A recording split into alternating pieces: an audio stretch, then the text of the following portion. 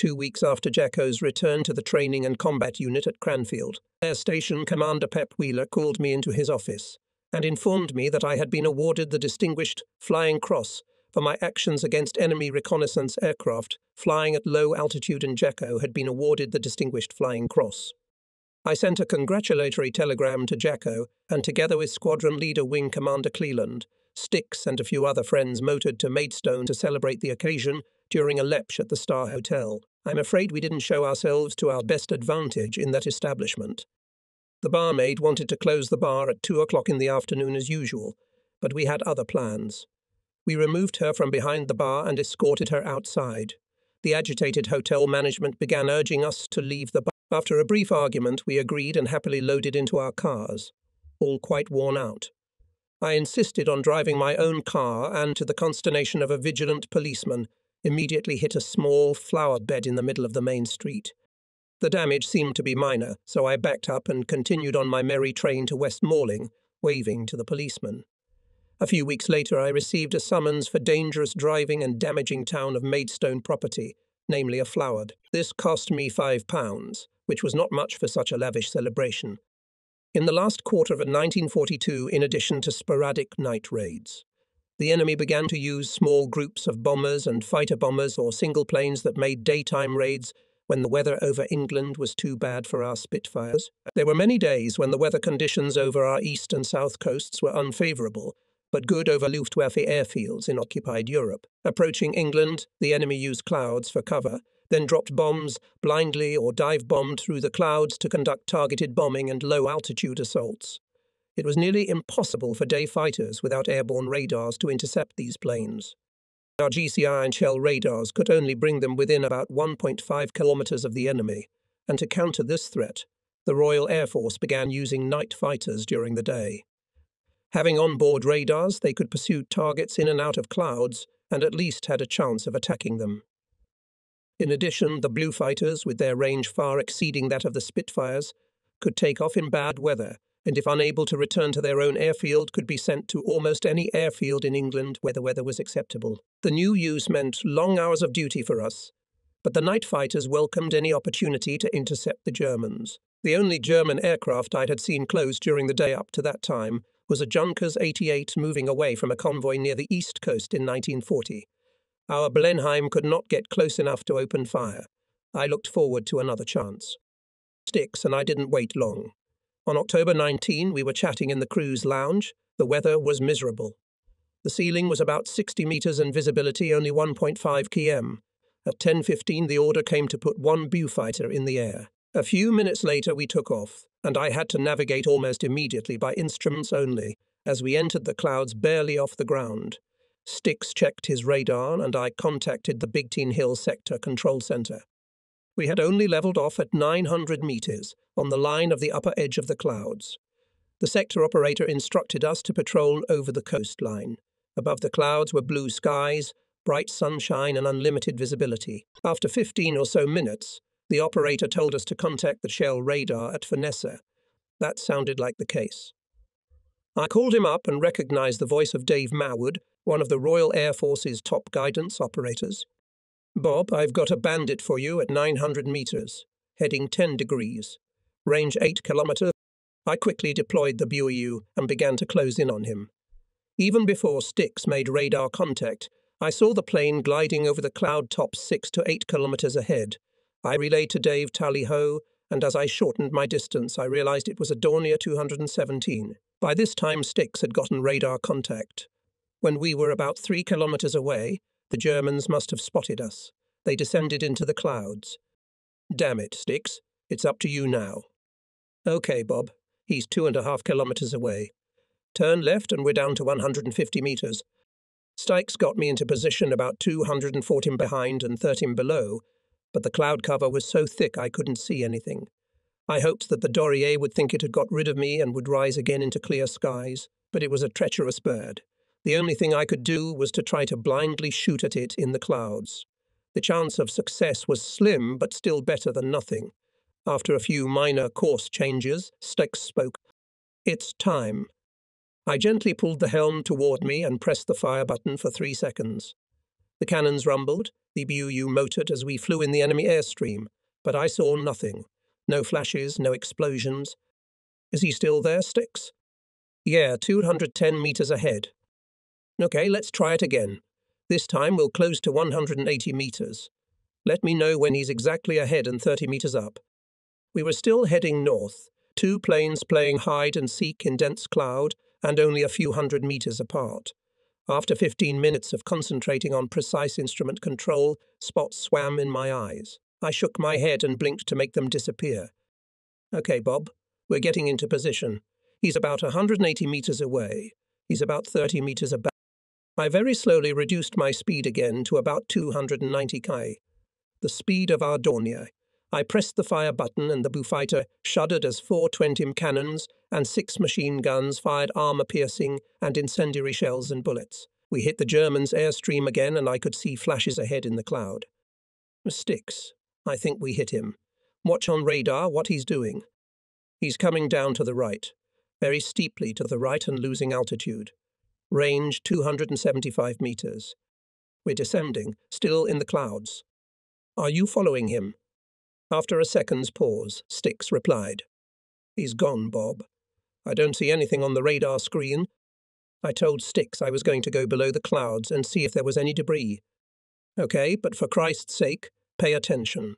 The clouds are almost down to the water. I knew we were somewhere over the sea north of the Thames estuary, so there was no fear of crashing into any hill. However, I was worried when we finally emerged from the clouds about 60 above the light grey surface of the water. It felt like we were almost above the waves. With visibility of about a kilometre, it was very difficult to look for the crash site and still fly the Aegeus safely in circles at speeds reduced to 240 km. After a few minutes, it became clear that we were not going to be able to find anything. May seem failure, Stikes. I don't think we can claim more than damage. It didn't get to its target, however. We climbed up into the clouds and soon came out into the sunlight.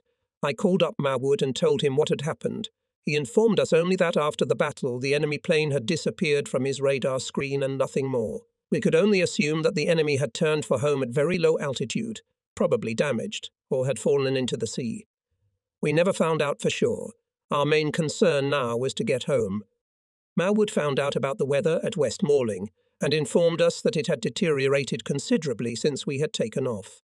He directed us to Bradwell Bain on the north bank of the Thames estuary where the weather was a little better. There we landed without any problems by the time of the second breakfast. We were both disappointed, but at least the enemy had not reached his goal, and if he returned home, the story he told would not inspire the exploits of his comrades. They were no longer immune to our daylight attacks in difficult weather conditions. One morning, a week later, I was at the flight control station keeping in touch with the planes. And since nothing seemed to be happening, I gave Sticks a free day. It was raining heavily, but the lower edge of the clouds were quite high, so I thought that only day fighters would be sufficient. I turned out to be wrong.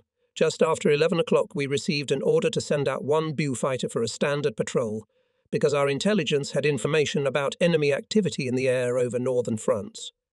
At this point, the only available pilots were myself and the new radio sergeant, Haywood, who had only arrived in the squadron a week earlier and was not too familiar with our K-7 airborne radars. But we paired up and were soon at the disposal of Squadron Leader Gist, the senior GCI radar operator on the south coast. He reported that he had a bandit for us at 3,022 km, ahead approaching the coast near Eastbourne. I was familiar with airborne radar, as I had acted as radio operator during training flights with other pilots in my wing, so was able to advise Haywood when in doubt. It was obvious that he was nervous, so I tried to encourage him. At 3,000 meters, we were in and out of the clouds and descended below them at 60 meters, where it was raining heavily, reducing the forward view from the BUU to 1.5 kilometers.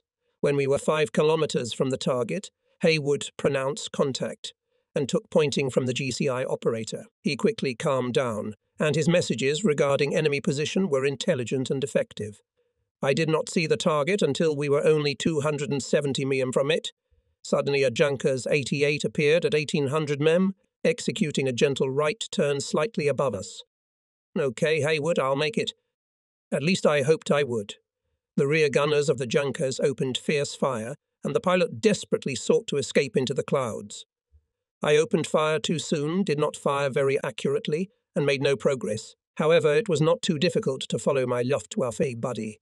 I calmed down and fired 2 accurate bursts. Juices 88 caught fire and spiraled steeply into the sea, raising a huge fountain of water on the surface and leaving a gradually blurring oil slick. I circled the crash site, which was about 8 or so kilometres off the coast between Eastbourne and Hastings, but found no living Germans and headed home. Haywood had bled the enemy faster than he thought possible and was experiencing the elation of our success. He had done a fine job. After presenting the battle report to Flight Lieutenant Ham, our spy, Haywood and I spent the remainder of the day resting. He and his buddies celebrated their success, while I waited for the appearance of an angry Styx Gregory. When Styx arrived on duty the next morning and heard of our victory, he started swearing before I could take refuge in his office. My damn nimble pilot thinks he can execute this with every last radio operator, doesn't he? Deliberately sends me away for a day to show everyone that my presence isn't necessary. I've got news for you, sir. Squadron Leader Bob Braham. From now on, you won't get rid of me so easily. By this time, the whole unit was rolling with laughter, and I had to endure Styx's friendly jokes for several more days. October 1942 was the month of pepper and salt in 29 Squadron, this relatively new duo proving themselves to be an outstanding night fighter crew. Since their arrival at the squadron in the summer, they have destroyed 3 German bombers. On the last night of October, they doubled their score by shooting down 3 more enemy aircraft during 2 sorties. At the time, this was a record for Allied night fighters. It was surpassed only once during the war, when our new squadron commander a few months later shot down 4 planes in 1 sortie, thus keeping the record for 29 Squadron. On that unforgettable night of October 31, the action began very early. As early as 9 p.m., most of my squadron was in the air. Soon Styx and I encountered a malfunction of our radar, hence we asked the Shell operator at 4ES to bring up another of our aircraft from West Malling to replace us. At the same time, he informed us that he had a bandit for us, and we agreed to continue flying until our replacement arrived. The target was approaching the Thames estuary at 3000 am, and the Shell operator quickly put us into position behind it. But a malfunction in our radar prevented Styx from picking up the target until we were about 1.5 km away. Finally, when I had given up hope of intercepting her, we made radar contact. Styx's experience helped. The night was clear. I visually detected the aircraft at 900 meters and a little higher. As I got closer, I saw that it was a Dornier 217, a typical German twin-engine bomber with a twin tailplane, not much different from our Hempton. It seemed that the crew of the Dornier did not see us. From a distance of 135 meters, I fired 2 long bursts. The German immediately caught fire and crashed into the C-8 Chem from North Foreland. We were filling in our combat report when Pepper and Salt landed. They had also shot down a Dornier 217, and the flight and ground personnel were cheering. Most of our blue fighters were back, and it seemed that all the excitement was over when the operational communications phone rang again. The squadron commander rushed to it, and then shouted to us that a new group of bombers was on its way, and that we should rush as many planes as possible. Pepper and Salt, the squadron commander and 2 other crews immediately took off. We, on the other hand, had to wait for half an hour for technicians to repair our airborne radar. Finally, we took to the air, but it was too late. The raid on Canterbury had ended, and the bombers were gone. We returned home in time to pat Pepper and Sol on the back as they shot down 2 more Dorniers on their second sortie that night. A few weeks later, Pepper was awarded the Distinguished Flying Cross, and Toon was awarded the Distinguished Flying Medal for this superbly executed job. A few more weeks later, the squadron suffered the shock of hearing that Pepper and Salt had crashed near the airfield. Flying the plane before night flights, they had fallen into a corkscrew from which they could not get out. It looked like poor old Pepper had tried to perform a maneuver that the old BAF fighter was incapable of. Usually the BOO fighter would put up with a lot, but if the pilot got too hard, it became an unforgiving airplane for mistakes. This tragedy was especially painful for us, because Pepper and his young wife were close friends of Joan and me. I didn't know how to tell her about it. She proved that she could be as resilient as her wonderful husband. The rest of the year passed with no success in the air for me, but in late November I was surprised to receive a letter from the Air Ministry informing me that I had been invited to an afternoon reception at Buckingham Palace. As a representative of Fighter Command, I was to help entertain a group of American officers on their Thanksgiving Day.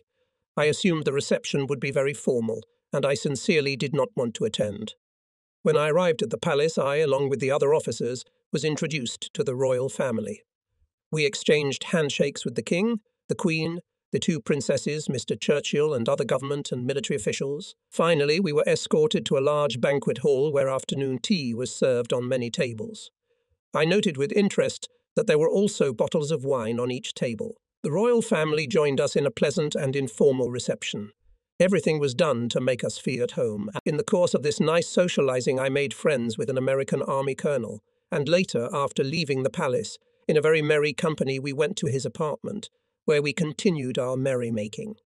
That same night, I took the train back to Westmoreland, and perhaps a little drunkenly wondered why I had not at first wanted to take part in this delightfully friendly celebration. The royal family, like thousands of other families in England, had opened their doors and hearts to our allies and helped them feel at least a little bit at home. A week or so later, I visited the palace again. This time I was with Joan and Jacko. From the king's hands, Jacko and I received awards for our actions against German low-altitude spy planes. A few weeks before Christmas, I was summoned to 11th Air Group headquarters at Axbridge for a talk with the group commander. On the train, I tried to think through what the call meant. I was escorted to Air Vice Marshal Saunders, who after a few salutatory phrases told me that I had been promoted to the rank of acting wing commander and that I was to take charge of 141 Squadron at Ford on the south coast near Chichester. The group commander, despite his rank, kept very simple and told me straightforwardly about the problems. The 144th was not at its best. A new squadron commander, a link commander, and an adjutant were to be appointed. The Air Vice Marshal ordered me to get there as soon as possible and told me that the new wing commander and adjutant were on their way. A. Get the 141st back in combat uniform. If necessary, you will be given any assistance you require, he said. It was a real challenge. Leaving HQ to return to Westmoreland, I was already determined to make the 141st the best night fighter unit in the Royal Air Force. My appointment as squadron commander coincided with the period when the Allies were finally beginning to make gains on the ground. The famous 8th Army had won its final victory in the desert and was now well on its way to link up with the Anglo-American armies in Tunisia. The Russians had destroyed the German 6th Army at Stalingrad, and even in the Far East, the clouds of defeat were beginning to slowly dissipate. Churchill called it a turning of the tide. Very different was the situation just 6 months earlier. Then the signs of hope were only in the air. On land and sea, the Axis forces seemed dominant. My thoughts were preoccupied with more personal issues. Since our marriage, I had been worried about my family living with me near the airfield. I felt it was bad for both my wife and me. After all sorts of things could have happened to me, and I would have been more at peace if Joan had lived with her parents. As a squadron commander, I would have to spend a lot more of my free time on duty than I did when I was a squadron leader. But it was the only way to get to know the unit and to support and inspire it by personal example.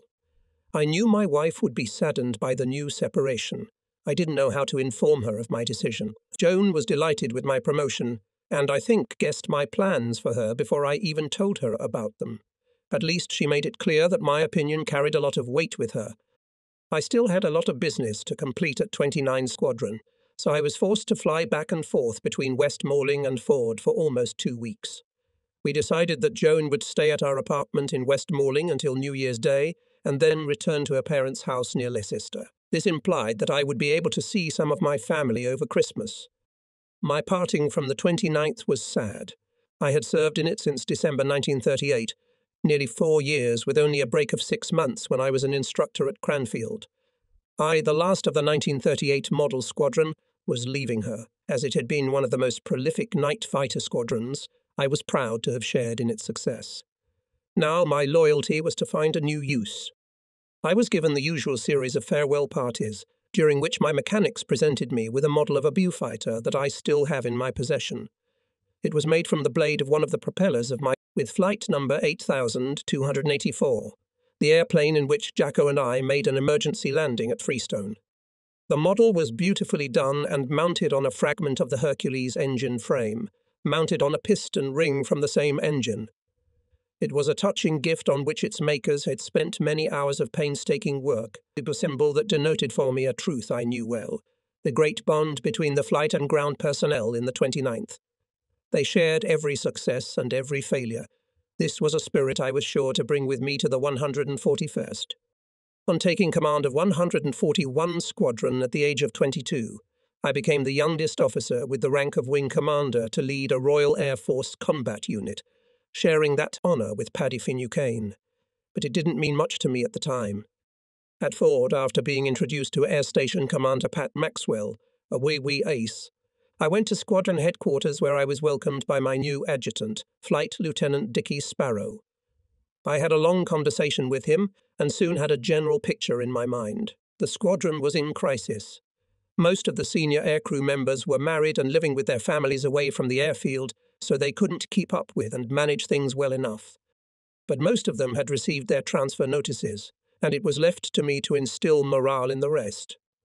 Dickie, who had been a wool merchant in civilian life, immediately impressed me as the most suitable man for his job. He was older than all the airmen, a considerably more mature and tolerant man. His advice on administrative and personnel matters was invaluable. I dread to imagine what would have become of the paperwork without his unselfish guidance, as I knew nothing about it. Dickie introduced me to the others. Quadri leaders Beale and Cooper commanded the Lynx, Beale a newly appointed one like myself. Buster Raindoles was spy, a Sparrow-type man and just as useful. Dougal, the mad Irishman, was our despite his crazy antics. He proved indispensable in the months ahead. The airplane crews were a mixed group of New Zealanders, Australians, Belgians, Indians, and other nations, and a little diluted with Englishmen. One thing was certain. They were anxious to overcome the crisis and make a name for the squadron. Addressing them briefly, I told them what I expected them to do. It was simple. The 141st should be the best night fighter squadron in the Royal Air Force. I repeated the same speech, slightly modified, to the ground staff and felt proud that I had hit the mark, although I think anyone could have done it better than me. A few days later, the air group commander decided to inspect our air station, and caught me by surprise. I didn't yet know all the crews by name and wasn't exactly sure where certain services were located in the air station. This visit led to several amusing incidents. Dickie quickly gathered our crews together, and I told them that if I couldn't remember anyone's last names, they would be Flag Officer Smith, Brown, or Jones. If they objected to such temporary last names, they expressed no displeasure. I got most of the surnames right, but a few had to be called impromptu. Whether the Air Vice Marshal figured out this trickery of mine, I never. The inspectors were also led through our location. In order to avoid major blunders, I led Dickie everywhere, but even so I got caught. The air group commander wanted to see our armory. I knew it was in one of the two barracks, but which one? Dickie, also a rookie, wasn't sure which one either. I said briskly for the Air Vice Marshal to follow me and opened the door. Gunnery shop, sir. A heavy silence hung. I showed the commander our washroom and restroom. Very interesting, Brem. Well, where's the gunnery workshop? He pronounced. It was supposed to be in another barracks, so I tried again, and this time I was right. Before I could say anything, the air group commander turned to the gunner, who, with his back to us, was inserting 20 ME shells into the cannon belt. "What are you doing, soldier?" he asked. To which the gunner replied, "What the hell does that remind you of?" We were all stunned, and when the gunner turned around and saw who he was talking to, I thought he was about to faint. The Air Vice Marshal, to his credit, reduced it to a joke, but we were glad when he left. Buster Riddles and Sparrow, soon after my arrival at Ford, asked me to take part in making a submission for the award of the Victoria Cross to one of the squadron's pilots, a Wraith officer who had been killed in action. His navigator survived. They intercepted a Heinkel 1 Lendy 11 over the English Channel, and during the battle the pilot was severely wounded. He continued to fire at the enemy until he shot him down, and only then turned for home. He knew his navigator could not swim, so he turned toward the coast and eventually crossed it. He then calmly ordered his navigator to parachute out. The navigator objected, saying he wanted to stay and help, but then realized there was no point in arguing. So he left the plane and landed safely by parachute. The brave pilot, who had remained calm the whole time despite being badly injured, crashed with his plane and died. The submission was sent, but then apparently rejected by the Air Defense Sector Commander. Buster and Dicky felt that the latter had no sympathy for 141 Squadron because of its lack of good flying qualities. I agreed with them that we should raise the matter again. We rewrote the submission and sent it with a cover letter asking them to reconsider. We failed again. Up to that point in the Second World War, only one fighter pilot had received the Victoria Cross. That was Flight Lieutenant Nick Olson, who was awarded it during the Battle of Britain. Not only would such an award be a fitting memorial to a hero, but it also boosted the morale of fighter command in general and night fighters in particular. After the New Year, Joan wrote to me that her parents were ready to receive her at their home in Leicester. I, along with Styx, flew out to Westmoreland in a Bullfighter to help her with her departure. We spent 2 wonderful days together in our settled apartment in Westmoreland. Joan informed me that she was expecting her second child, who would probably be born in July. This was wonderful news that greatly softened the severity of our separation. We hoped it would be a daughter and tried to agree on a name for her. We agreed on Wendy. On the second evening of my visit to Westmoreland, the air raid sirens howled. I called 29 Squadron to let them know that Styx and I could help as we had a ready-to-fly boy fighter. Joan was angry. I must admit, acted very selfishly. However, the commander of 29 Squadron refused our services. He had enough crews and airplanes to cope. At the time, I thought I was obliged to fly. My thoughts were with the squadron as I lay with my eyes open and listened to the boy fighters taking off from a nearby airfield. The next morning, we learned that the Germans had made a small raid on Kent and the south coast in 2 waves, and that the commander of the 29th had shot down 4 planes. This was excellent news, but I wondered how my own squadron was doing at Ford. I'm afraid my thoughts dominated my feelings as I hurriedly put Joan and Michael on the train to Leicester. I thank God for an understanding wife. Our happy days together were over. From this time until the end of the war, I very seldom visited Leicester. I hurried to Westmoreland Airfield, where Styx was waiting for me. He had contacted 141 Squadron at Ford and informed me that during a night sortie Cook's Viewfighter, one of my New Zealanders had been shot down, but the latter and his radio operator had survived by jumping out on parachutes. As soon as we returned, Buster Riendols arranged for me to meet Cook, who seemed to be unhurt in any. From an analysis of the information he received, it appeared that my crew had been accidentally shot down by the commander of 29 Squadron, and that ours was one of the 4 planes whose destruction the latter had claimed. This error, given the heat of battle, was not difficult to understand. The Viewfighter resembled a Junkers 88. Several such mistakes happened during the war. My squadron shared an airfield at Ford with a fighter interceptor unit and a small, experienced marine aviation fighter squadron. We seldom encountered sailors, but we often watched the men of the interceptor unit, which had been established to test new and upgraded airborne radars and to develop night fighter tactics. Ford was the perfect location for them. They often tested their equipment and theorizing in combat. There was a friendly rivalry between the 141st Interceptor fighters, and sometimes Styx and I and some of my most experienced crews would assist them in their tests. We were able to provide them with useful information. After only being in the squadron for 3 weeks, Styx and I had a night battle that was our last air combat in the Air Defence Force. All my future victories were over enemy-occupied Europe and Germany itself. Several weeks there was little night activity, and most of my squadron was on the ground. That night, many of the crews went to a party at Worthing. The fun was in full swing when the sirens howled. I called Ford and learned that the enemy had appeared and that the interceptors had already shot down 1 plane. We, loading into our vehicles, hurried to the airfield. Sector headquarters ordered one of my planes up, and Styx and I ran to our waiting beat. It was a beautiful moonlit night, and I remember thinking how stupid the Germans must be to send bombers on such a night, perfect for night fighters. The intercept proceeded as usual, and eventually the GCR operator and Styx worked together to bring me within visual detection range of Adarnier 217 at 4,600 meters. The night was so bright that at the same moment and the enemy saw our... He began to maneuver vigorously, turning now and then to one side or the other. Simultaneously, his rear gunners sprayed tracers in our direction, fortunately not very accurately. I was a bit excited and probably feeling the effects of the party we had left so hastily, so I started firing from too far away with no results. Styx quickly put an end to my foolishness by firing off caustic comments over the intercom. It took 4 long bursts, nearly exhausting our ammunition, before the Dornier caught fire and went into a dive. It ended with a huge splash in the sea a few kilometers from shore.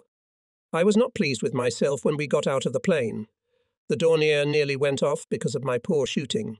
However, the 141st performed admirably in friendly competition with the interceptors, and we shot down 2 of the 3 or 4 bombers attacked. One other airplane was destroyed, but no one claimed it.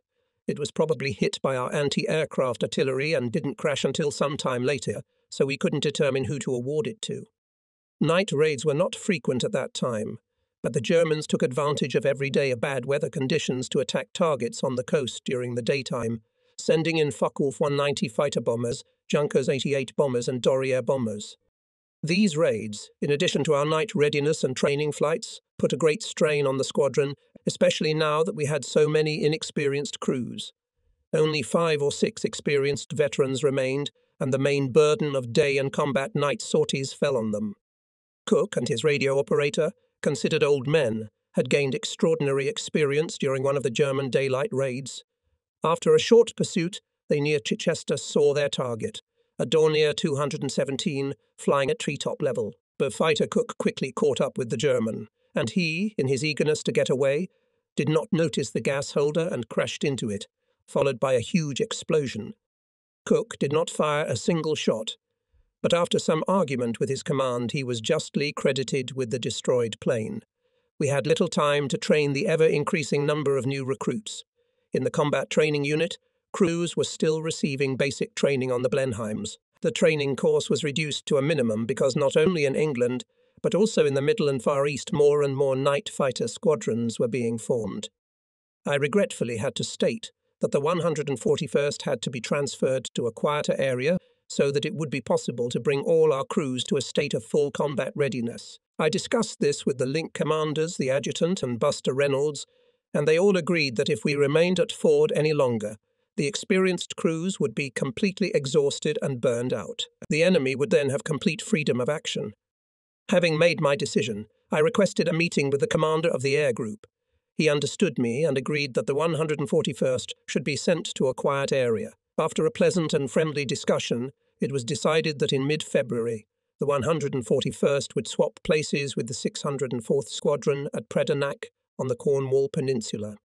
A few days before the redeployment, Stix and I flew to Predanach to discuss the changeover arrangements with Wing Commander Woods, the boss of the 64th. The airfield was located close to Land's End. The only runway was buried close to the cliffs overhanging the sea. The staff was stationed a few kilometers from the airfield, and the officers lived in a handsome hotel that had been requisitioned for the purpose. From its north-facing windows the ocean was visible. I also met with the air station commander and the commander of a squadron of boy fighters from Coastal Command, which shared Predanach with us. Their mission was to attack enemy ships and aircraft in the Bay of Biscay. Woods reported that my squadron would operate 2 GCI radars, which both had excellent operators. This information set my thoughts in a good mood before returning to Ford. I was confident that 2 months at Predakshak would allow the squadron to acquire the highest degree of combat readiness, but I soon began to pester High Command with requests that we be brought back. Our squadron was to hand over its newer Beowulf Mike 7 radars to 604 Squadron at Ford and in return receive their older aircraft, many of which were fitted with the still early Mike 4 radars. It was a bittersweet experience as we were used to our airplanes, had grown to love them. But my despondency vanished when I learned from the engineer that the squadron had enough bups with Mike 7 radars to conduct a satisfactory training program. We landed at Predanach on February 17, 1943. The training conditions there were ideal thanks to the cooperation of the GCI radar operators at Treliver and I for weeks, day and night. We performed training intercepts and the 141st began to develop into an effective squadron. Until then, new crews could not benefit from the experience of the veterans because they were constantly overworked. Now the situation was different. The personnel at the 2 GCI stations not only unselfishly helped to improve our effectiveness against the enemy, but also spent their free time with us. Many of the charming female planchettes became constant friends of our post. I had a constant thirst for combat sorties. Up to that time, only 2 squadrons of night fighters, which had no airborne radar, were allowed to patrol over enemy-occupied territory in search of planes coming in or taking off. They became known as intruder squadrons. However, because of the lack of radar and the ingenuity of the Germans in the use of false and decoy airfields, the successes achieved by these two squadrons were small. In meetings at Fighter Command and Air Group headquarters, I insisted that the time had come when we should send airborne radar-equipped fighters to support our bombers over Europe. German night fighters were beginning to take a very heavy toll on Bomber Command, and I felt that by allowing our night fighters to escort the bomber streams, we could probably shoot down enough German fighters to reduce losses, but my arguments were not heeded. Even the suggestion to use only older models of airborne radar was rejected, at least at that time. When I realized with satisfaction that our night training program had progressed sufficiently, I decided to try again to get the squadron some limited offensive role. I visited our group headquarters near Bath to speak to the commanding officer, but he was away on sickness at the time, and I was escorted to his deputy Air Commodore Basil Embry, later to become Air Chief Marshal. I had met this remarkable man with piercing grey-blue eyes before and knew of his reputation as an aggressive leader. I felt he would be receptive to my suggestions. Some of us in the 141st had suggested that if we couldn't use fighters with airborne radars over enemy territory, perhaps we could operate like these two intruder squadrons, using our old buys with dismounted raiders. I suggested to the Air Commodore that we support the squadron's war spirit and contribute to the overall war effort by allowing experienced crews to attack rail and road transport on the Brittany Peninsula on moonlit nights. Such sorties were known as Ranger sorties. I also suggested that we be allowed to patrol during the day over the Bay of Biscay so that we could help Coastal Command track down the large Focke-Wulf 200 scouts and bombers that were flying from the Bordeaux area and targeting our merchant ships with subs. To my delight, Embry agreed to my suggestions, provided we continued to maintain our combat readiness as night fighters. I promised that we could handle it. When I went back to the squadron and told them about it, the effect was amazing. Never had the morale of 141 Squadron been so high. We waited patiently for the next full moon, and on the night of March 20, we flew our first sortie under the Ranger designation. Only 3 airplanes took off, and I took part in this first sortie. An officer at Air Group headquarters pointed out to us an area of France in which we were to patrol, looking for things to do. For the first time, we were assigned the railroad network on the Brittany Peninsula. Its southwestern lines were vital to the garrisons at Saint-Nazaire, Brest, Lorient and La Rochelle, which all remained German submarine bases. Our radio operators now became navigators, and together with Buster, our intelligence officer, we planned our patrol routes. According to the plan, we were to cross the English Channel at low altitude, then gain 460–600 meters altitude over the cliffs of the Brittany coast, then find a railroad line and start climbing. The distance to our target area was approximately 210 km, so we should have had enough fuel for an hour or so patrol. Sticks had been away from the squadron for nearly 2 months. Jacko couldn't leave Cranfield, so he took Flight Sergeant Blackburn, a New Zealander who had arrived relatively new to the squadron, as his navigator. Buster had so annoyed me before the flight that I took him as a passenger. As soon as it got dark, we climbed into our bughouse and took off. This was the first time we were to take the war into enemy territory.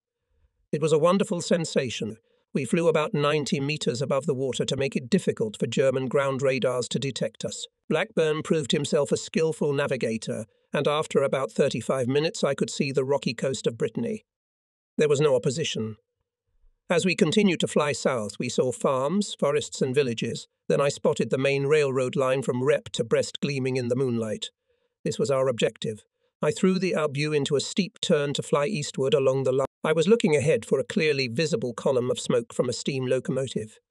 At 290 Campbell, I was guiding the heavy fighter from side to side to reduce the risk of a surprise attack by a German night fighter, although at this altitude it was unlikely. We had only been patrolling for a few minutes when I saw a thin streak of smoke giving a glow in the moonlight. It was evidently a train travelling at a fair speed. I wanted to catch it on a straight stretch of track, hence performed a gentle U-turn on the Bue until the train was a little east of the town of Gigai. Now I could shoot unobstructed. Buster reminded me to be careful because most trains in occupied Europe had platforms with anti-aircraft guns. Now everything was ready. At an altitude of 600 meters, I put the Bue into a gentle dive and took aim at the steam locomotive. At an altitude of 300 meters, diving at a speed of 390 km. I pressed the fire button on the helm and gave a long line. 4 cannons and 6 machine guns rumbled, and the view from their recoil slowed slightly. We saw shells and bullets knocking sparks and flames out of the locomotive. Suddenly it exploded, throwing up puffs of steam and smoke, gently taking the wheel and still firing. I let the deadly stream of fire run along the partially smoke-hidden train. Broken lines of red traces began to rise upward in our direction, and glowing flew nearby like whiplash. We circled at 900 meters altitude, out of range of anti-aircraft artillery, and saw the train come to a halt. The steam locomotive was spewing great clouds of steam from its ruptured innards. Satisfied, we turned for home and 45 minutes later returned to Prydapnik.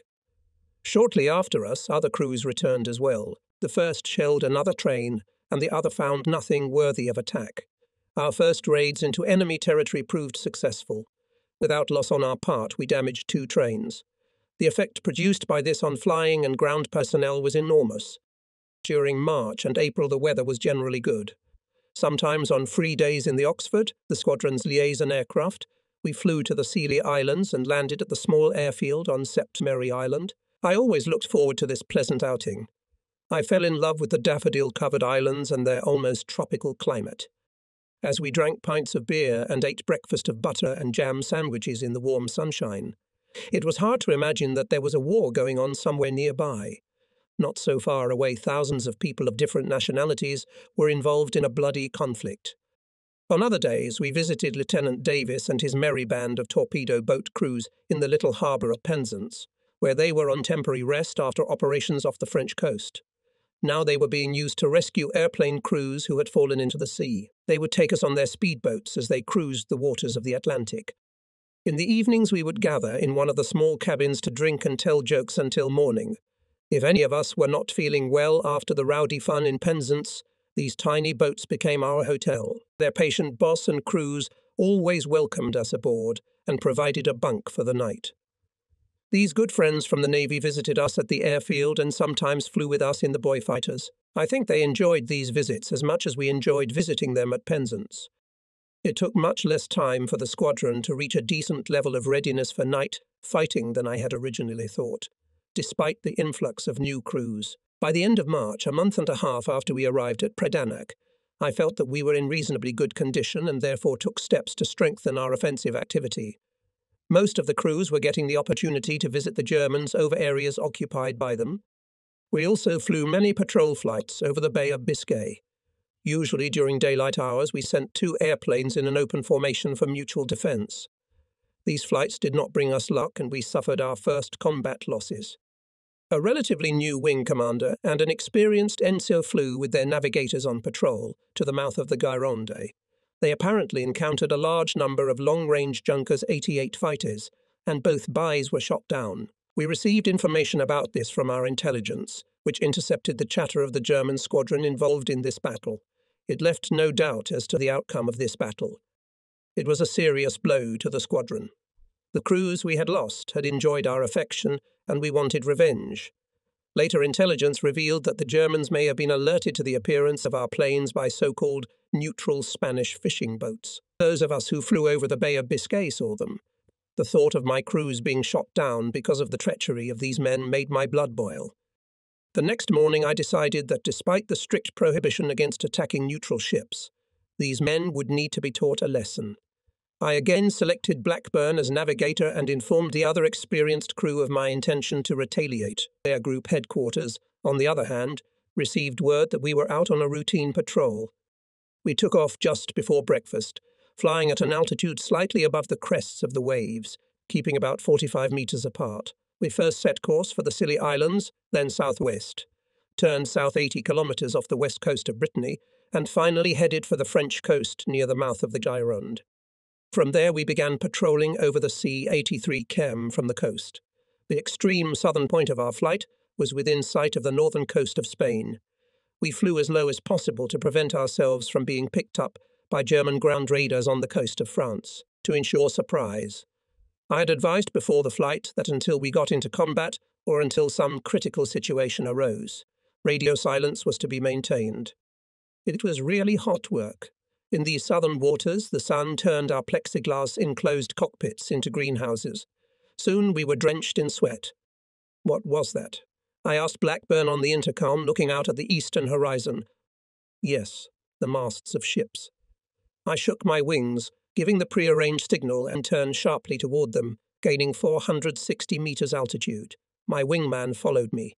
In a couple of seconds, we were over several fishing boats. I could see from their flags that they were Spanish. All right, you bastards, we'll teach you to help the enemy.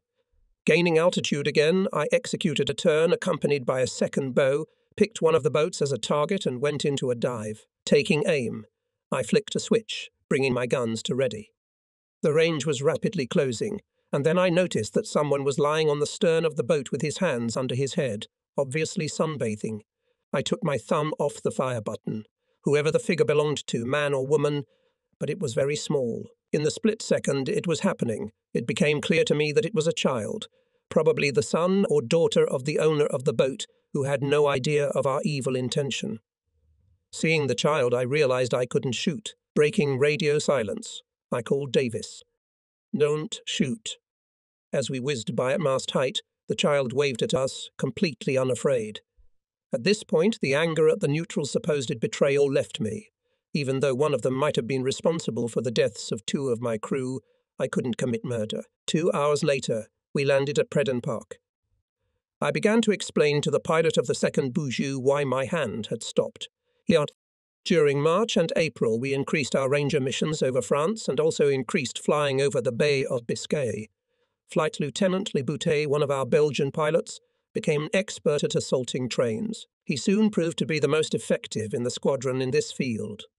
Before the war, Leboutet was a major in the Belgian Air Force.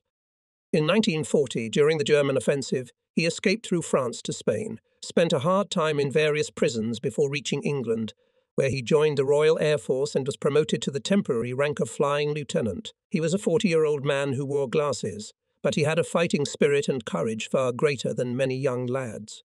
I never ceased to admire him, and after the war I was delighted to hear that he became Chief of Staff of the Belgian Air Force. His only desire was to shoot at the enemy as often as possible. It must be admitted, however, that at night many of our ground personnel had only to hope to God. Because of his poor eyesight, he did not accurately judge the speed of the airplane on the ground at night. He had a tendency to taxi to the parking lot at high speed, scaring the mechanics who would back up and try to point him to the right spot with flares. The technicians became very adept at running backwards. One moonlit night, we were returning from a patrol in the Bordeaux air after searching for the elusive condors. Flying over the sea at an altitude of 150 meters, I saw a long cigar-shaped object ahead in the water, a submarine. We were only 100 kilometers from Alachel, so we figured she was charging her batteries on the surface. I threw the Bew into a turn with an altitude gain. Since the submarine did not dive, her crew probably mistook us for a German airplane. I was sorry we had no conventional or depth bombs, but at least our 20 mm shells could penetrate the fuel tanks and ballast tanks and possibly kill some of the crew. At an altitude of 150 meters, I fired a long line. Bew shuddered and I saw flashes and sparks as our shells hit the boat. The Germans returned fire, firing an inaccurate line from the fighting deckhouse. I left with an altitude gain and began an approach for a second attack, but my target began to sink. We were too late and had to content ourselves with observing an oil slick on the water, which meant that the sub was at least damaged and would probably spend some time in the dock for repairs. There was little entertainment at Pretnac.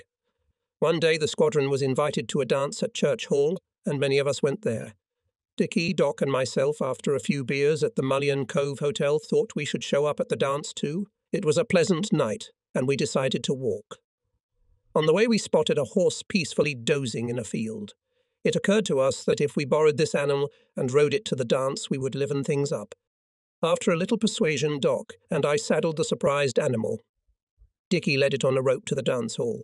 We knocked, the door opened, and we rode in riding our horse. Pandemonium broke out, the horse spooked, and all of us. The riders, the horse, and our escorting adjutant left the hall rather hastily. We returned the capricious animal to his field. For a long time we had been annoyed by a single Junkers 88 reconnaissance airplane. It took off from Brittany, then passed along the western boundary of our ground radar range and continued to fly further along the west coast of Ireland. Among other things, this airplane collected weather data for the Luftwaffe and the German Navy. Our friends in the 248th Squadron of Coastal Command, whose bows shared the airfield with us, tried several times to intercept this airplane. Once they succeeded, but at great cost.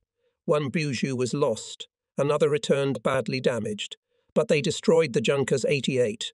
However, soon the place of this worthy opponent was taken by another airplane. It was necessary to do something about it. Unfortunately, it was very briefly in the coverage area of our GCI radars, and it was impossible to intercept it unless the buff fighters were in the right place at the right time. The headquarters of our air group, in conjunction with the Navy, developed a plan that would place a patrol ship on the flight path of our insidious friend. It was equipped with primitive radar and had a Royal Air Force radio operator on board. If the sea was relatively calm and the radar could be used, this plan seemed to have a future. As soon as information was received that a Junkers 88 was taking to the air, we were to take off urgently in a buoy, establish contact with the operator on the patrol ship, and then patrol and wait for the enemy to appear on the radar screen. This particular airplane became known as the Milk Train because of the precise timing of its appearance. But no matter how hard we tried, we were never able to get really close to it. The German squadron flying these flights was extremely experienced and knew all our tricks. We were a happy and relaxed squadron. Only once did I have to take disciplinary action against one of our Australian pilots. I was having breakfast with the air station commander in the dining room of our hotel when from our seats we saw a solitary Beaufighter approaching the building at our window height. For a split second I thought it was going to hit us, but it began to gain altitude and roared over the roof. The old man was deathly pale. Find out this man's name and I'll have him court-martialed. I cooled him down, and he agreed to let me handle the case myself. When I saw the culprit, I reprimanded him in strong terms. Jose seemed sincerely remorseful, and remembering my own similar misconduct some time ago, I confined myself to. Up to this time, I had never come face to face with the appearance of cowardice. I had heard of it occurring in other squadrons, but I had never expected it to occur in my own. When, having briefed 2 crews before patrolling over the Bay of Biscay, I returned to my office, the adjutant informed me that Sauvier, one of our new pilots, wanted to see me. This was one of the crewmen I had just briefed. He was clearly uncomfortable. Sauvier said that since I had left the squadron parking lot, my instructions had been changed and he was sure they would not be able to reach my assigned patrol area. I thanked him for his loyalty and promised to look into it all. I sent for the lead crew who had been ordered to lead this patrol flight and asked them what they were thinking in changing my instructions. The navigator, who was bolder, said that my route was laid out too close to the enemy's coast and therefore too dangerous. I ordered them to fly at minimum altitude over the water and no closer than 80 kilometers from the French coast. There was a 1 in 1,000 chance that they would be spotted by German fighter patrols, and that was considered an acceptable risk.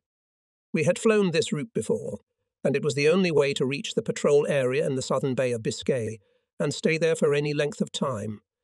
To my surprise, the navigator then said that he had been trained as an airborne radar operator with the stipulation of always flying over England. He was unwilling to risk his neck and test fate. I couldn't believe my ears. Are we in a war or not? Unfortunately, I lost my temper and told him to get out and wait in the adjutant's office. The pilot, the squadron leader, appeared to be under the influence of his navigator. He now seemed a little agitated, saying that he would insist on executing the flight as directed. I could see, however, that he was not happy to fly the bow. He felt that he had not mastered this airplane and would like to transfer to a Sterling bomber squadron. I could understand his fear of bow.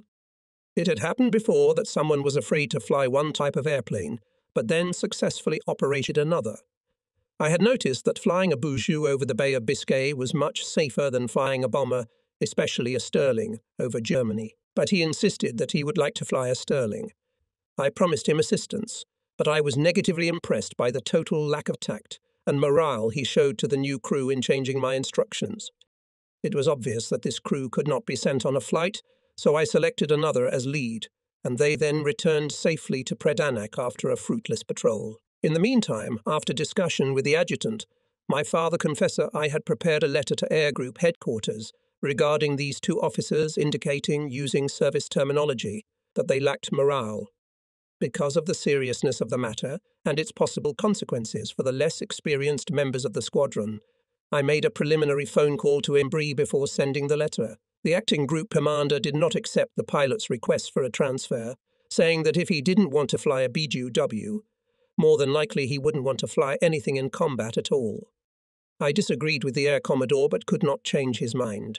Within 24 hours, both officers left the airfield and were sent to other squadrons for trials.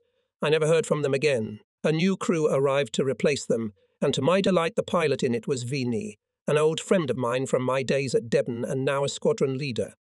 Along with him arrived his radio operator, Flight Lieutenant Scott. Scotty's face twitched and was initially jeered at in the squadron, but he was complacent towards the jokers. His attitude toward the facial twitch was as follows. "What do you want to gain by having to fly with a fruit like Wynne?" Stykes returned from his squadron course, just in time to visit with me and Buster at the Bristol Aircraft Company aircraft factory at Filton. We were to represent the crews flying the company's aircraft and were expected to address a large group of workers in one of the canteens. I dreaded public speaking, but was able to mutter a few appropriate words, thanking the audience on behalf of the crews for providing us with such fine airplanes as the Beaufighters. I spoke sincerely, but because I felt inadequate as a speaker, I dropped the bomb on Styx by asking him to say a few words. From the look he gave me, I should have dropped dead, but he soon had the crowded dining room laughing at his jokes, most of which were directed at me. I earned it by unexpectedly granting him the right to make a speech. Such visits, no doubt, did a lot of good and encouraged the workers who were getting a little honour for their hard work. On the afternoon of April 10, information came from the nearby Coastal Command Air Group headquarters that one of our long-range reconnaissance planes had spotted a large German armed raider in the Bay of Biscay which, accompanied by escort ships from the southwest, was approaching the mouth of the Gironde. A strike group was immediately organised, consisting of Hempton torpedo carriers from the Royal Canadian Air Force Squadron and 6 Bubs from the Coastal Command Squadron at Preda. The BUK were to suppress anti-aircraft fire. The staff officer asked me if I'd like to help them with 3 of my BU. The answer was yes. Our task was the same as that of the Coastal Command BUJU, to bombard the escort ships. This time Styx was on vacation, so I took Blackburn as navigator again. Doc Dougal had been pestering me to take him along, so I let him fly as a passenger. The other 2 crews were selected, and after coordinating the plan with the BU of the Coast Command Squadron, I instructed them. We took off, and after a short interval were followed by our friends from Coastal Command. We flew in a broad front in 2 separate groups several kilometres apart, the 141st in the vanguard. When we over the Scilly Islands reached the rendezvous point with the torpedo bombers, there was no sign of them. I decided to fly on with the planned route, hoping to eventually encounter them. For 45 minutes we saw only water as we glided only 15 metres over the Atlantic Ocean, and I was beginning to think that this sortie was a waste of time. Doc, who was looking over my shoulder, was the first to notice something. What's that over the horizon? I saw little puffs of smoke in the distance. My God, those are anti-aircraft guns. The Hemptons must be there by now. I drove my group at top speed. A few seconds later, we could make out the masts of the ships. One large one, accompanied by several smaller ones, which from light and heavy anti-aircraft guns were making a terrific barrage in front of the torpedo carrier planes. The convoy manoeuvred desperately to get away. A powerful burst, accompanied by oily smoke, marked the grave of one of the torpedo carriers. None of the vessels, as far as we could see, had any damage. We were still several kilometres away, and the Germans had not yet spotted us because we were approaching fast and at low altitude, our propellers kicking up salt water dust. I called the leader of the BU from Coastal Command to join us in the escort attack. We could only break through the heavy barrage of anti-aircraft fire if different ships attacked at the same time. To my dismay, he replied that he considered the torpedo attack virtually over and was going to lead his planes home. There was no point in discussing this over the radio. I called up both my crews and directed them to attack the patrol ships. A small destroyer was 1.5 kilometres in front of me, and I chose it as my target. Still, none of the anti-aircraft guns seemed to turn toward us. The ships concentrated on the Hampton. Once at a range of 800 meters, I opened fire, and the ship began to turn to the right, stern to us to reduce its silhouette. At the same time, a stream of red fireballs raced toward us, not only from his anti-aircraft guns but also from the other ships in the convoy. The air was filled with metal, and I didn't understand how we managed to avoid being hit. I pressed the fire button with my thumb, and the 4 guns began spewing armor-piercing and fragmentation shells at a rate of 700 rounds per minute. Our plane filled with cordite vapors, which I barely noticed as I concentrated on keeping the ship in my sights. At first, the fountains of water were only behind the ship. My fire was a little inaccurate. Still keeping my thumb on the fire button, I pulled the helm slightly toward me to get a better aim. The ship was now covered in flashes of fire and puffs of smoke from shell hits from our guns. We were approaching at 370 car, and the Nazi ship was getting bigger and bigger. The return fire from its guns stopped. The crew must have died or sought protection from our murderous fire. The air was filled with bursting shells as the rest of the convoy tried to shoot down my comrades. For a second or so, I was spared from the fire from the other ships as I was very close to their own ship. I flew as low as I dared, firing all the time. At the last moment, when it seemed as if we would crash into the stern of the vessel, I took the helm and miraculously leaped over the mast. Then, making a steep right turn, we spun down to the surface of the water and turned westward away from the convoy at top speed. As we left, all hell broke loose. All the Nazis jumped on us for revenge. "Make their job harder, sir." Maneuver, Blackburn's voice came over the intercom, reminding me of the anti-reverse maneuver. Large columns of water rose around us as the light anti-aircraft guns were joined by the ship's heavy guns. 1 or 2 shells exploded near us, rocking the airplane dangerously. With a sharp metallic scraping sound, shards of hot metal pierced the most important places of our good old boat. Finally, we were out of range. "Are you all right?" Doc and Blackburn replied that they were fine. "Nerdy blah, did you see our other 2 airplanes?" "No, I don't think either of them survived, sir." As we approached our target, I saw one surrounded by bursts of anti-aircraft shells for a second, then there was a big splash of water in its area. The second one I didn't see at all. My heart skipped a beat. This was really bad. It seemed it was beginning to get dark. The ship we had attacked seemed to have lost control and was slowly going in circles, smoking but still afloat. All the other vessels looked unharmed. My first priority was to try to contact our other crews. I called them on the radio. McAptrew, the pilot of one of the buys, answered immediately and reported that he was doing well and was also on his way home. The other crew did not respond. I hoped and prayed that he would survive, even if captured. I later learned that this plane had been shot down by heavy anti-aircraft artillery fire and had fallen into the sea. 2 hours later, Mac and I landed our Buse at Predannock. Both planes were damaged by anti-aircraft shell fragments, but suffered no serious damage.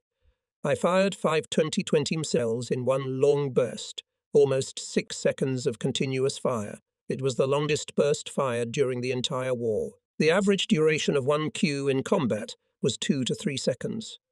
This was justified as we damaged a German warship.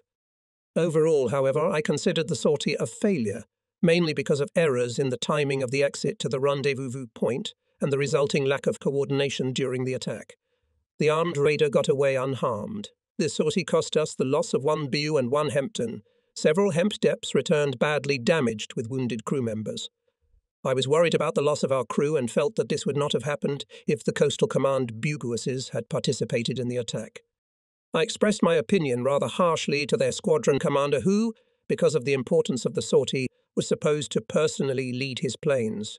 In fact, his planes were led by one of the experienced NCOCUL crew. This incident caused strained relations between our 2 squadrons at Predannock for several days, but they returned to goodwill when their squadron commander was removed by his command. His place was taken by one of the squadron commanders, a superb Bue assault leader. I received a call for a meeting at Fighter Command Headquarters at Stanmore. The staff officer said he could not tell me the subject of the meeting over the phone, leaving me puzzled. The next morning I flew out with Buster Reynolds in one of our squadron's Bujues. A staff car was waiting at Northoltanas and quickly took us to Bentley Prairie. the vast old estate that served as the headquarters and think tank of Fighter Command. Buster and I were escorted into one of the conference rooms where we were introduced to a host of senior officers and 2 civilians, one of whom I recognized as an employee of a communications research facility from Deford, near I was told at once that my squadron had been selected for new operations, designated Serrate, a special Royal Air Force unit, with aircraft carrying secret electronic equipment, spent all its time trying to intercept and determine the frequencies of enemy radios and radars. From time to time it undertook dangerous flights over or near enemy territory to gain valuable information. It seemed that they were able to determine the frequency of the airborne radars used by German night fighters. Using their data, scientists at the Communications Institute developed a device that, when used in conjunction with our airborne radar, allowed us to pick up the location of German night fighters whenever they turned on their radars. Fighter Command decided to equip the BU of 141 Squadron with these black boxes and send them out with the bomber streams. Our task was to shoot down or drive away as many German night fighters as possible, which were beginning to inflict heavy blows on our bombers. I suggested that we equip other squadrons with Serrate devices at the same time so that we could send more airplanes to do battle with German night fighters. However, it was decided at the meeting that since we did not yet know that much about this black box, only my squadron would use it. Predanac was not an ideal location for such sorties. The squadron would have to be closer to the centre of things, so at the end of April we would have to move to Wittering where the planes would be fitted with black boxes. We then discussed what to do with our own airborne radars. It was understood by all that we could not afford to risk losing our state-of-the-art radars over enemy territory, and hence my would-be would have to use the Mk4 model. The few aircraft equipped with Mk7 radars will be replaced by earlier modifications. After the wonderful news regarding these operations, I took this as only a minor obstacle. The squadron was now to be in the thick of things, and if we could keep just a few of our bombers away from the enemy, it would give us great satisfaction. After the meeting, I was literally out of breath with excitement and could hardly wait for the day when we would leave for Wittering. But I had no right to tell anyone about it except my 2 link commanders, Davis and Wimp, as the operation was top secret. Returning to Predanac in the late afternoon, I invited them both over and reported the substance of the meeting, warning them that they must remain silent until we arrived at our new airfield in 2 weeks. Then the rest of the squadron could be privy to what was going on. During the last 2 weeks at Predanac, I flew another sortie under the designation of Ranger. I took Blackburn as navigator and Buster as passenger. On that bright moonlit night, we again searched for road or railroad traffic on the Brittany Peninsula. The only moving object we could see during this patrol was a truck on the highway southeast of Brest. One shot burst from our guns, and it crashed into a roadside ditch, turning into smoking wreckage. On the way home, we saw 3 torpedo boats coming at high speed in a keel water formation. I brought the BU into position to attack the trailing boat. At an altitude of 900 meters, went into a dive and from a distance of 300 meters opened fire. There was a loud bang, and a bright flash for a moment illuminated the inside of the buju. It was accompanied by a shock wave. Initially, I thought that we had been hit by anti-aircraft fire from torpedo boats, or we had been fired upon by an undetected German night fighter. Taking the plane out of dive, I turned toward the coast of England and on the intercom called Blackburn and Buster to find out if they were all right. Buster answered, "There's a big hole in the bottom of the fuselage." "Okay, we'd better get back to base." "Yes, be alert, Blackburn. There might be a fighter jet out there." The hole explained the wind walking in the fuselage, but I wasn't sure of the cause of it and for a while tossed our plane from side to side in case there was a German night fighter nearby. 45 minutes later, our damaged buju landed at Predanac. Inspection revealed that as I pressed the fire button to fire the torpedo boat, a 20 shell exploded in the drum of one of our guns. The damage was not very serious, but certainly spectacular. The cannon seemed to have been torn in half, and a large hole was created in the fuselage directly below it. Once a month, the Air Defence Sector Commander invited the Air Station Commander and me to his place in Portsmouth to discuss administrative and combat problems. In the last days of the squadron's stay in Predanac, we received such an invitation and flew out to see him. It was a routine meeting, and after lunch we headed back to our airfield. While making a circle over Predanac before our approach, we noticed, to our horror, the smoking wreckage of an airplane scattered near one of the 141st's parking lots. I called the control tower and asked if it was one of my airplanes. "Oh, I'm sorry, sir, but I'm afraid it was." I landed as quickly as I could and went to the crash site. The firemen were still blasting the smouldering wreckage that dotted the large area. The pilot was Jose, whom only a few weeks earlier I had reprimanded for flying over the officers' mess hall in our hotel. With him was the unfortunate Blackburn, who had been in many battles with me. I was told that the pilot, who was the deputy wing commander, was leading two other buys in a tight formation during a training flight. They were flying in a wedge, and Ozai led them over the airfield several times at extremely low altitude, despite warnings from the control tower not to do so. During one of these passes, he descended too low, and the wingtip of his airplane caught the roof of the barracks Nissan. At high speed, the Butte crashed into the ground. The crews of the other two planes realized they were flying too low and went out of action. This stupid incident, which cost the lives of the crew, could easily have had more tragic consequences, because there were people in the barracks. I should have felt sadness at the death of the pilot, but all I felt was anger. He had been given another chance after a gross breach of flight discipline, but as soon as I slackened my attention, he failed the squadron again. He was also responsible for the death of a fine navigator who had just been awarded the Distinguished Flying Medal and nearly killed many others. Blackburn's wife came to Pradetchek the next day, and I told her, as gently as I could, that there had been an accident and that her husband had died instantly. At least my last words were true. Unfortunately, I doubt if she believed me, as she had already met with several sergeants among her husband's friends. They had hinted to her that he was killed because of the pilot's stupidity. She later attended the funeral ceremony. It was then that I informed her that Blackburn had just been awarded the Distinguished Flying Medal for bravery. There were no tears in her eyes when she bitterly said, "No, what good is it now?" Blackburn meant a lot to me as a person, and the way he died made such an impression on me that I couldn't say anything coherent in response to her question.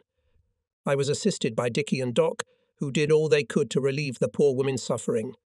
The few remaining days at Predanak were spent by us practicing night sorties and preparing planes for relocation. In the meantime, the few BUs with Mk-7 radars were replaced by aircraft with Mike T-4s. I also received a letter from Air Commodore Embry congratulating me on being awarded a second buckle to the Distinguished Flying Cross for my successes in our recent offensives. Personally, I felt that this award belonged to the whole squadron, as everyone had performed admirably. Before leaving for Wittering, I made the promised visit to the Institute at Defford to discuss the technical details of the serrate instruments with Mr. Williams, a diminutive native of Wales and a brilliant scientist who was of great help to us later. Finally, on the last day of April, 141 Squadron took off from Predanak for the last time to fly to Wittering. As our 16 airplanes assembled in a group, set course for our new home, I felt regret. At Predanak, the squadron had been rejuvenated and had forever abandoned thoughts of its second-rate status. But there was no point in looking back. Besides, the future looked rosy. Wittering was a large grass airfield with one of the longest runways in the country. Because of its length, it was often used by bombers returning damaged from raids over Europe, as it gave exhausted and sometimes wounded crews maximum room for landing errors. They had no fear of popping up outside the airfield. Our new boss was Group Captain Legg, a tall, friendly man. He and his staff immediately began to do their best to make us feel at home. Wittering Air Station was a pre-war building, with permanent hangars and barracks which had sustained only minor damage during the bombing raids. However, for reasons of necessary precaution, the parking areas for our planes were scattered some distance from the permanent structures. We placed airplanes in hangars only when major repairs were necessary. We were generously provided with motorized transportation to move around the air station. The first couple of weeks were devoted to familiarization flights and the installation of serrate instruments on the aircraft. I spent most of my time planning future operations. I quickly came to the conclusion that the 141st should be given complete freedom of action. Operationally, the squadron reported directly to Fighter Command Headquarters, bypassing the usual reporting to Air Group and Air Defense Sector Headquarters. On the morning or afternoon before departure, Bomber Command Headquarters contacted the Fighter Command Control Center at Stepmore. From there, 141 Squadron was to be informed by telephone of the target of the raid, the route of the flight, the types and number of bombers, and the time of their arrival at the target. Stikes, who was now the squadron's flying lieutenant and senior radio operator, Intelligence Officer Buster Reynolds, and I would plot this data on a master map in the crew's pre-flight briefing room and plan the squadron's tactics for that night. When most of our aircraft were equipped with serrate instruments, Mr. Williams advised that we should fly to an airfield farther from the enemy coast to practice using the instruments there against a few DFIs equipped with German airborne radar simulators. He felt that if we practiced at Wittering, there was a chance that the enemy, through his radio interception service, would be able to detect what we were doing. If the Germans realized that we knew the frequency of their airborne radar, they would have time to change it and nullify our chances of success. The importance of this suggestion was taken into account by Fighter Command Headquarters, which made arrangements for the squadron to relocate to Dram, near North Berwick in Scotland. The flight was to take place in mid-May. In the meantime, I, with my two link commanders, Wynne and Davies, and with Sticks, visited the headquarters of Bomber Command, 5th and 8th Air Groups, to talk about the planned action and to get any useful information about the tactics of our bombers and German night fighters. On the whole, these were useful visits, although we were left with the impression that they felt that one squadron was not enough to have much effect. We were in disagreement with this opinion. Even a few of our night fighters flying in and around the stream of bombers would have caused confusion to the German defences. It was also likely that our presence would prevent individual German night fighter crews from effectively attacking our bombers. However, we all recognised that it would be better if we could enter this phase of the action with a force larger than a single squadron.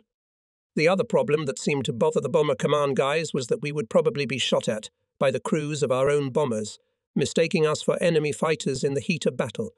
As noted, this was an acceptable risk. We could not require the bomber crews to wait until the fighter approached and could be correctly identified. It would be too late for them if the approaching fighter turned out to be German.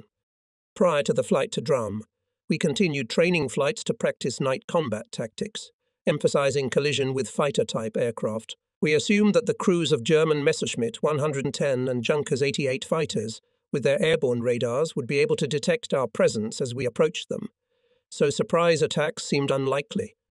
After a week or so, the squadron had gained considerable experience in night maneuver combat. Pairs of chased each other in the dark skies.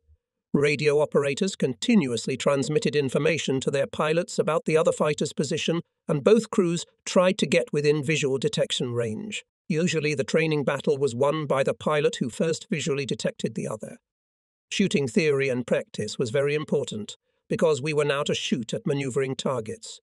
All of our planes were equipped with movie cameras synchronized with the sights, so that when we performed training attacks in daylight, they could record the accuracy or inaccuracy of our firing. In this way, we could see if we were making too much or too little of a preposition when firing, and the experience gained enabled us to make great strides in subsequent training firings and later in combat. In the 3rd week of May, when the last of my airplanes was fitted with the serrate instrument, we flew to Dram. Landing there reminded me of 1940, when I was covering convoys in the Firth of Forth Bay with 29 squadrons. It was a black time for England then. We were about to be unceremoniously kicked out of Norway. Now, in the spring of 1943, the gods of war were smiling on the Allies and there were signs of victory everywhere. I met with the commander of the Special Unit of Defiance, with whom we were to work for the next few weeks. I was delighted to discover that this was my friend back in 29 Squadron, Ian Esplin, an Australian flying lieutenant. He had served with me as Deputy Wing Commander. Ian was an experienced night fighter pilot and was well aware of the need to learn the new equipment as quickly as possible. Together, we drew up a flight program that allowed all crews of the squadron to acquire skills of effective joint use of serrate devices and their onboard radars. Despite the intense training program at Drem, 141st Squadron found plenty of time to rest. We rested as intensely as we worked, and from time to time our overexcited moods caused us a little trouble. The managers of the station hotel in North Berwick took the squadron under her wing, and the hotel's pleasant bar became a favourite place for our gatherings. In this bar we encountered a naval officer who made some derogatory remarks about the Royal Air Force in general, and 141 Squadron in particular. He was rather rudely silenced. Later that evening we met him again at the local officers' club, and once more he had to be forcibly addressed. He was persistent and would not be silenced. The methods by which we silenced him did not find favour with the local Scottish officers and their ladies, so we had to leave. However, our honour was restored and we were satisfied. I learned later that rumours of our adventures had reached the ears of the air station commander at Dram. On another occasion, about a dozen officers of the squadron went on bicycles to a nearby pub. After a pleasant evening spent playing darts with the locals, we were on our way back to Dram. It was dark and we didn't have any lights, but we decided we could have a race on the way to our officers' mess. Eventually, hyped up by the competition, we arrived one by one at the mess hall, just in time for a dinner of good old scrambled eggs and bacon. The last to arrive was Charles Vinny, with a bloody and swollen face. What's the matter, Vinny? Oh, I thought I could do better without the use of my hands. Obviously, I was wrong. Vinny lost control of his bike and hit the road with his chin, knocking out one of his front teeth. His ugly face twisted into a toothless grin as he tossed his bloody trophy onto the dining room table in front of me. A souvenir, he said. My interest in the bacon and eggs was suddenly gone. We got the news that an undamaged Junkers 88 night fighter had landed at an airfield in England. The crew had had enough and decided to wait for the end of the war as prisoners of war. Our interest from this was that we now had the German airborne radar in working order, and our scientists were soon able to confirm that its frequency was the one they had previously calculated from radio intercept and radar data on the scout planes. This unexpected good fortune gave us the feeling that our future actions against enemy night fighters would be an immediate success. I was to fly out for another meeting at Fighter Command headquarters. Group Captain Tubby Person, who was in charge of night operations, wanted to know firsthand what progress we had made in our training. I told him that I believed we had summarized all the available information and had refined our tactics to the best of our ability under test conditions. When he asked if I thought the squadron was ready to meet the enemy, I replied, yes. He then said that within the next few days I and the squadron could return to Wittering and within a fortnight should prepare for action. This was wonderful news. I was about to leave Person's office, but he detained me, saying that he had heard that we had overdone the liquor at Dram and asked my opinion of it. I asked where he got that information from, and he said that the air station commander had personally informed him of it by telephone. Never before had the air station commander at Dram brought such misbehaviour to my attention, although I knew that some of us were excessively fond of liquor. I managed to convince Person that everything was all right and under control. He took my word for it, and I never heard from him again. But on my return to Drums, I brought it to the attention of my entire staff as a precaution. We didn't want to lose the chance of being the first squadron to use serrate instruments in combat. On the eve of leaving Dram, I became a father again. The baby turned out not to be the planned Wendy, but a boy. It wasn't as if we had never thought of a suitable name for a boy. Perhaps the answer was to have a real Bob in the family, so I wrote Joan and suggested that we call him Robert. I couldn't make it home at the time due to urgent business, but the name Robert was agreed when I managed to get a few free days after returning to Wittering. We soon came to regard Wittering as our new home. Despite the wartime restrictions, we lived well, thanks to the abundance of partridges and pheasants in the area, which we hunted quite casually and illegally. To the surrounding landowners, I apologise miserably, but at least they could be assured that these illegal additions to our diet did much for our morale, apart from training our eyes for shooting of a more serious kind. Our group and captain was also generous. A passionate fisherman, he would get up very early in the morning to fish for trout in a nearby river. He would often offer us a portion of his catch for lunch or luncheon. His hobby, unlike our poaching, was perfectly legal. He had a permit to fish in the local rivers. Soon we made our first sortie using serrate devices. On the afternoon of June 14, word came that a large formation of bombers would raid industrial sites at Oberhusep. We were given full freedom of action within the squadron's tactics. I wrote down all the information about the bombers' flight paths and called a meeting of all the senior officers. We felt disappointed when the squadron engineer said that only 6 aircraft could be used because, as expected, there were many problems with the new serrate instruments. Styx and I were to participate in this sortie. My squadron commanders selected 5 other crew. We agreed that we could stay close to our bomber friends longer if we took off from an airfield as close to the east coast as possible, so we decided to fly to Cultis Hall near Norwich and refuel there. Despite all we had learned in Drem from the scientists, there was still much that could only be learned in battle.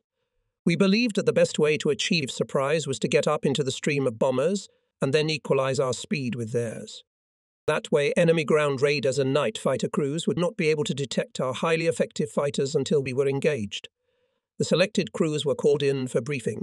I noticed the absence of the usual, somewhat strange cheerfulness before the flight. I could sense how focused everyone was. We weren't going to fool ourselves. The superiority of the enemy, at least on paper, was enormous. At least 100 German fighters against our 6 airplanes. However, it was not as bad as it looked, because our trump card remained the surprise and confusion we could cause. The backbone of German air defence was the several radar belts surrounding the Third Reich. The most effective was the outer one. It went along the northern coast of Holland, then down through the Bay Iselma, through Belgium and France, to Paris, then turned east and near the German-French border bumped into Switzerland. The Luftwaffe's air defence control system was capable of controlling a very large number of night fighters, generously scattered at airfields throughout Germany and occupied Europe. Also, heavy anti-aircraft artillery and concentrated searchlights were deployed at strategic points, mostly around industrial areas and cities.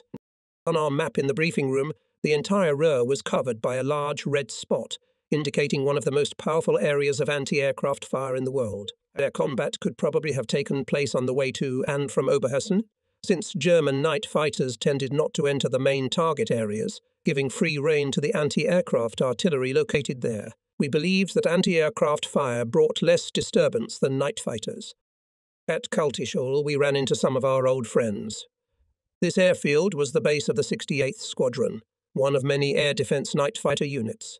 They had a general no-details idea regarding our new job and were quite obviously jealous of our good fortune. However, this squadron had much more fun than most other night fighter squadrons because it was located near coastal convoy routes and a very short distance north of Harisha. It occasionally encountered German planes dropping sea mines. We were not due to take off until 11:30 p.m. and had quite enough time to leisurely eat our supper, but because of the excitement we could not linger long at the table. I am sure our new hosts at Kaltischol understood our feelings. Once again, we wanted to make sure that everything was all right with our buses, which we inspected with tender attention. We then began to wait impatiently for takeoff. The moon was high and the night was very bright when at about 11:15 p.m. we heard the rumble of the engines of many airplanes flying overhead. At an altitude of several thousand meters, we could vaguely make out dozens of Lancasters or Halifaxes gaining altitude on an eastward course toward the German arsenal of Ruhr. Hundreds of huge machines carrying a devastating cargo were to meet over the North Sea, and the stream of aircraft would stretch.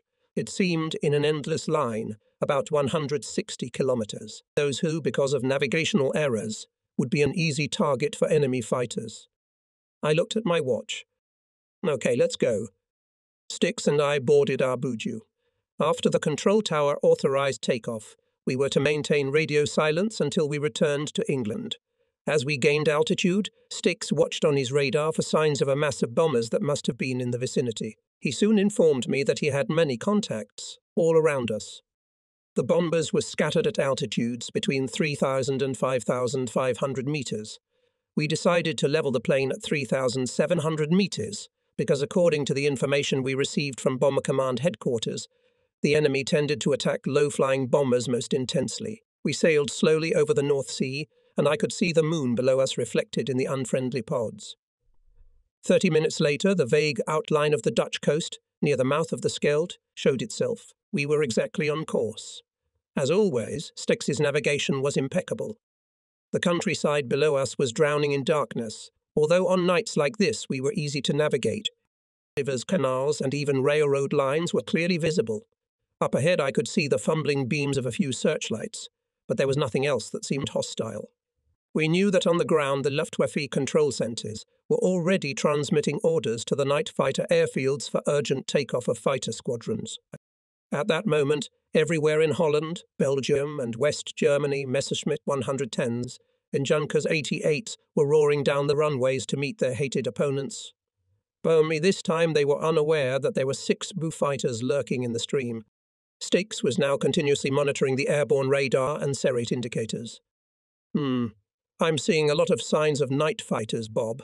I'm picking the strongest signal. Turn right 10 degrees, and let's see if we can detect it. We're now following the pulses emitted by the German airborne radar. The technical capabilities of the Serrate did not allow us to know how far or close the airplane was until we could detect it with our radar, but we could know its position in space relative to us. The bursts of anti-aircraft shells appeared in the distance, and the bombers in front of us were now under fire. Sorry, Bob, that signal's gone. But I've got another one, left 20 degrees. I turned the IBUE on a new course, and suddenly the plane began to chatter as we got caught in the swirl from the propellers of another plane flying ahead. I could see nothing. Poet was probably one of our bombers. Again, there was a short pursuit, but no success. The Serrate signal disappeared, but there were always others indicating the presence of a large number of enemy fighters. It seemed that the enemy turned on their airborne radars only for short intervals.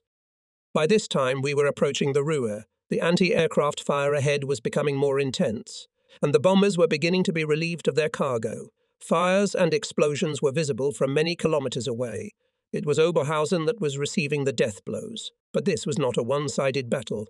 There was a bright flash in the sky to the right, and a flaming comet hurtled toward the ground. I marked the spot and reprimanded myself. It was probably one of our bombers. Keep a close eye on the instruments, Stykes. Lots of Huns around. Ahead, a new fire appeared in the sky. Gradually descending, it crashed into the ground, raising a column of flame that mocked the grave of another plane. The atmosphere was heating up. We were close to the blazing ruins of Oberhausen, and the sky above us was filled with bursts of anti-aircraft shells and flares dropped by the pathfinders to indicate to the main force where to drop bombs. There were so many bombers over the city that it was useless for the German anti-aircraft gunners to aim at individual planes. They were putting up a steel curtain, hoping to throw back their tormentors. This was in vain. The raid continued. The leading bombers had already set a course for home. Passing the edge of the burning city, we turned to follow them. So far, I saw only fleeting dark shadows as we passed close to one or two of our bombers, though we flew through the swirling currents of the air crews of many planes, crossing notes, it seemed, in a fruitless search for German fighters. Then Sticks, with excitement in his voice, reported, "Bob, I see another signal, a smooth turn to the left." Maneuvering, I saw 3 burning planes in the air. I knew that our bombers rarely shot down German night fighters, so I could only assume that it was the enemy avenging us for the raid. Bob, I think he's behind us. The signal's strong. Do you see anything on the radar? No, but it's still turning. It was an eerie feeling, knowing we were playing deadly hide-and-seek with an invisible enemy. Bob, radar contact 1,800 meters behind. Steep left as far as you can. Are you sure it's not one of our bombers? Yeah, it's not. Radar and Serrate signals match. Keep turning, he's about 900 meters and 20 degrees to the left, and a little higher. We're closing fast, and you should see him in a second. He's only 540 meters away, up across. I see him. I see him. I wailed excitedly. In the moonlight, I caught a glimpse of the airplane to my left. At that moment, the pilot leveled the machine, heading south at an altitude of 3,000 meters. It was a Messerschmitt 110. He may have lost me on his radar. I opened fire from a range of 360 meters and, keeping behind him, gradually reduced the reproach so that the crosshairs of my electric sight moved across his fuselage. Explosions appeared along the entire length of the Messer. It caught fire and went into a steep dive. Sticks, who by this time had raised his head from his office, shouted triumphantly as he saw our enemy crash into the ground. But there was no time to relax. By Sticks, keep monitoring your instruments. There's a large number of creepers around, checking our location. I noted that the Messerschmitt 110 had gone down on the northeast shore of Iselmer Bay. We had been in the air for almost 3 hours and the fuel was running low. I decided that was enough for today. At maximum speed, descending gently, we headed for home, crossing Texel Island. Sticks was still seeing signals on the Serrate device, and I hoped the rest of my guys were having success as well. Just in case any enemy night fighters tried to intercept us, I spiked over the North Sea to 600 meters while Sticks continued to monitor his instrumentation. We proved that the Serrate instrument was operational, and we probably saved the lives of one or more of our bomber crews by destroying a Nazi airplane. We were both exhausted, especially Sticks. He spent most of the flight staring intently at his CRTs. I knew from experience how difficult that was. At almost 3:30, we contacted the control room at Wittering and were soon on the ground surrounded by excited squadron mates. All but 2 of our aircraft had already returned, but the control room had contact with both of them. I breathed a sigh of relief. We hadn't lost anyone. I waited until the last 2 crews had landed. Then we all went to the mess hall to get some eggs and bacon and discuss the flight. Sticks and I were the only successful crew, but several others had also come close and failed only because their radar or serrate device failed at a critical moment. However, the experience we had gained allowed us to be optimistic about the future. Although we did not know for sure whether our presence had caused confusion in the Luftwaffe's defences, we hoped that not only one downed aircraft, but our very presence in the stream may have prevented some enemy aircraft from attacking our bombers. The 6 weary crews reached their beds when it was already dawn. Later in the afternoon, we learned that 30 of our bombers had not returned from the raid, but took comfort in the fact that there might have been more had it not been for the efforts of 141 Squadron. During June and July 1943, Bomber Command intensified its raids on the Ruhr and Hamburg. In these 2 vital industrial centres of Germany, little was left but death and destruction. Germany's retaliation for its raids on the cities of occupied Europe and Britain was truly horrific. When the bombers flew, so did we, and regardless of the weather, and our successes slowly increased. Gradually, as our technical staff learned to repair defects in serrate instruments, we were able to increase the number of planes we sent. By the end of July, several crews of the squadron had shot down 2 or more enemy aircraft each. Sticks and I increased our personal score by damaging Deuces 88 during a raid by our bombers on Cologne. On another occasion, we destroyed a Messerschmitt 110 near Elberfeld. So far, we have had no serious losses ourselves, although several of our planes were hit by anti-aircraft artillery or machine gun fire from our own bombers when flying close to them. During one of the raids on Cologne, my Buchfighter was attacked twice during the night by Jupters 88s and sustained damage. One engine caught fire. By steeply diving, we not only managed to evade the enemy fighter, but also knocked down the fire and successfully returned to Wittering on one engine. During the small lulls, I would take one of the air station's liaison aircraft, usually a small Tiger Moth, to fly to Leicester. It was wonderful during these short visits to see Joan and the children and leave the strain of combat sorties behind for a few hours. But after spending the day with my family in Leicester, my heart was overwhelmed with guilt as I knew the other pilots of the squadron were fighting the enemy. My feelings must have burst through from time to time as I showed signs of irritation and sometimes outright anger towards my young sons. They, like all toddlers, were prone to crying and whining about anything, and I was not always able to understand their childish problems. This sometimes led to quarrels with my wife, and when I returned to the squadron I tried to forget my selfish behaviour by flying another combat mission or trying to drown my remorse with my friends in one of the local pubs. Shortly after our arrival at Wittering, we were joined by Paddy Engelbach. Paddy was a brilliant linguist, but not a very skilled pilot, although he had the heart of a lion. He was one of the few people I met who managed to bend the end tips of the metal propellers of a Bughausgear during takeoff. After 3 such incidents, consecutive within a short period of time during his training flights in the 141st, I decided that was more than enough. We could put up with damaging airplanes, but we couldn't have him killing himself. But when I informed him that I was removing him from flying, his extreme despondency and obvious desire to try to shoot down the enemy made me relent and allow him another chance. His piloting still left much to be desired, but he had flown many sorties over enemy territory. Engelbach didn't score any victories, but he managed not to bend any more propeller blades. The frequent long combat sorties were beginning to take their toll on some pilots. With the help of Dr. Google, I noticed those who were tired and gave them a short vacation. Unfortunately, I did not realize how exhausted Sticks was until the night we had to abort the flight over Holland and return, because he was not feeling well. I deeply regretted my inattention, for Gregory was one of the most capable radio operators in England. In my greedy eagerness to get to the enemy, I had unwittingly burned him. He was in desperate need of rest. At the end of July, I told him I was going to keep him on the ground for a while, to give him a chance to regain his form. I asked if he would be willing to take up the position of operations officer in the squadron, responsible for planning sorties and briefings before them. There were tears in the eyes of poor, dedicated old Sticks as he made his arguments against my offer, but in the end he realized that there was no point in continuing to fly without rest. Then he gave in and said it would be a good excuse to get Jacko out of Cranfield and give him the opportunity to fly combat sorties again, which he had been asking for a long time. I called the 12th Air Group headquarters people in charge of personnel and asked if they could help us get Jacko transferred to the 141st. A few days later, a very happy Jacko joined our squadron.